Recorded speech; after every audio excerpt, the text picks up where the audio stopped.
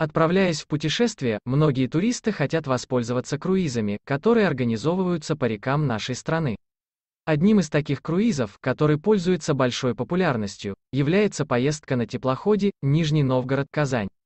При организации речной круиз Нижний Казань-Нижний туристические агентства стараются выстроить для своих клиентов все таким образом, чтобы им было комфортно. Путешествие на корабле захватывает и привлекает все большее количество путешественников.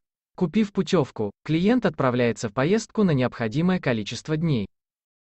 В зависимости от того, какое направление будет выбрано клиентом, можно посмотреть на крупные города России. На июнь-август 2018 года запланированы поездки, в основе которых заложено посещение 3 республик. Навигация предусматривается прогулку на судне, подробное ознакомление с местными достопримечательностями.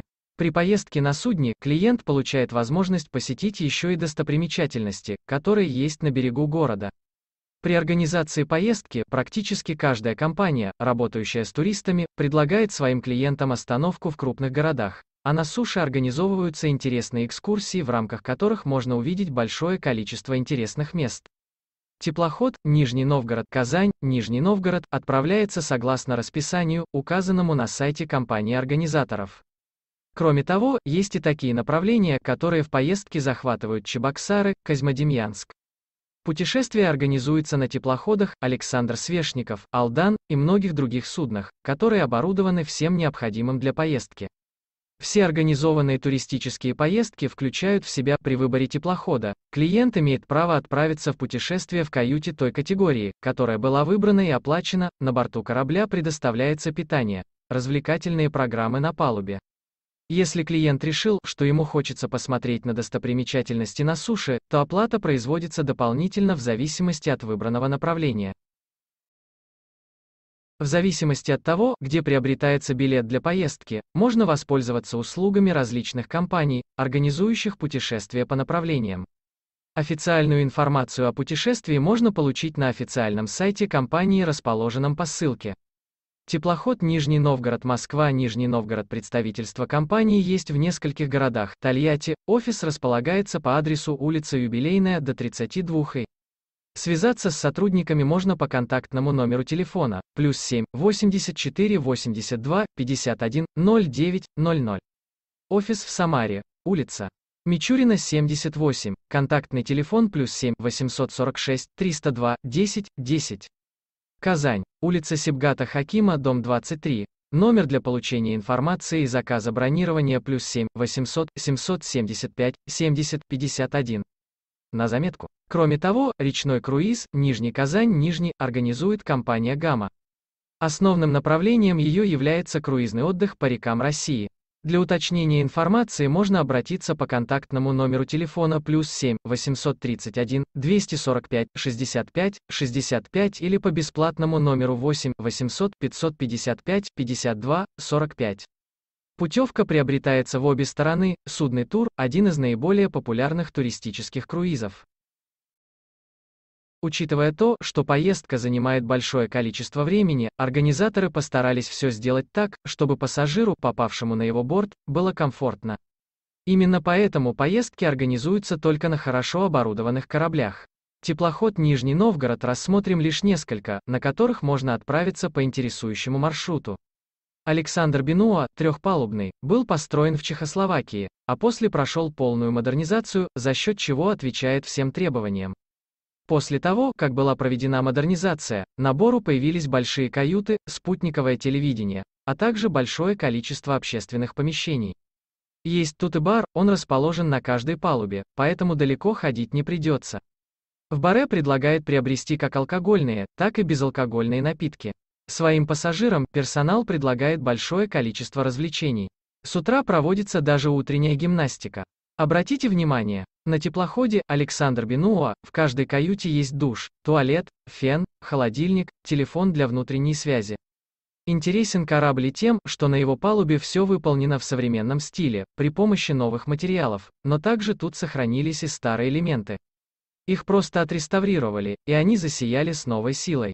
Дмитрий Фурманов имеет 4 палубы, строительство производилось в Германии. В 2017 году проводился ремонт, при котором было много чего обновлено. В путешествиях предлагается воспользоваться шведским столом. Каждая каюта включает в себя все необходимое.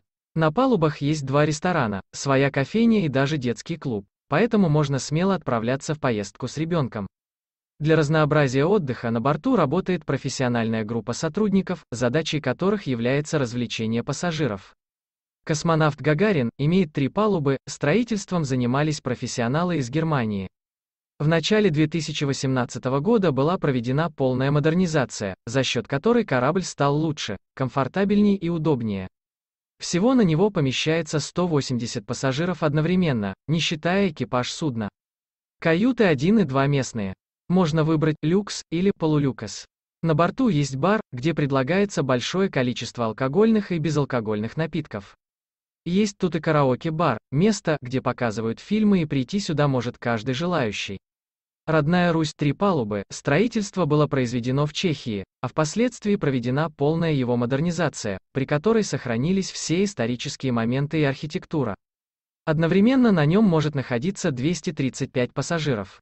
Своим клиентам персонал предлагает воспользоваться выбором блюд на завтрак, обед и ужин. Каюты все благоустроенные, в них есть туалет, душ-кондиционер. Кроме того, тут есть 2 ресторана, бара, караоке. Отправляясь в поездку на любом из вышеперечисленных кораблях, турист получит массу наслаждений и большое количество впечатлений, несравнимых ни с чем. Правила пользования путевкой необходимо уточнять у оператора при ее покупке. Но, как правило, после того, как она полностью оплачена, в нее входят следующие услуги: проживание в каюте в зависимости от выбранного класса и оплаченной путевки. Именно эта каюта будет закреплена за пассажиром на территории корабля, предоставляется 3-разовое питание в зависимости от услуг ресторана, вся программа развлечений включается в стоимость путевки. Теплоход Самара-Нижний Новгород-Самара на заметку.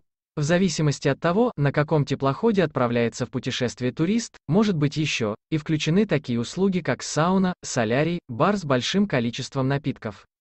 Кроме того, на всех теплоходах работают профессиональные сотрудники, которые готовы на время поездки организовать досуг для вас и ваших детей.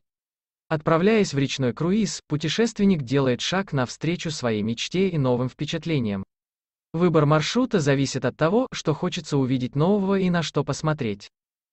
Говорить о времени совершения круиза достаточно сложно, так как каждый может выбрать для себя то время года, которое больше всего нравится ему. Лучшее время – это лето и осень. Именно в это время можно увидеть удивительную красоту. Профессиональные путешественники рекомендуют поступить следующим образом: выбирать стоит тот круиз, где есть рядом порт. Это нужно для того, чтобы не пришлось долгое время до него добираться, пользуйтесь услугами только профессиональных компаний. Можно основывать свой выбор на тех компаниях, услугами которых ранее пользовались ваши знакомые.